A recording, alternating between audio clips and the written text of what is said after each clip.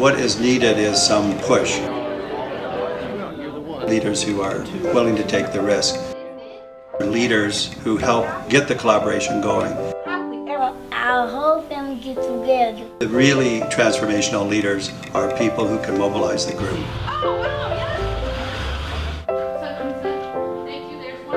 We need people who start the ball rolling, but also develop leadership in others.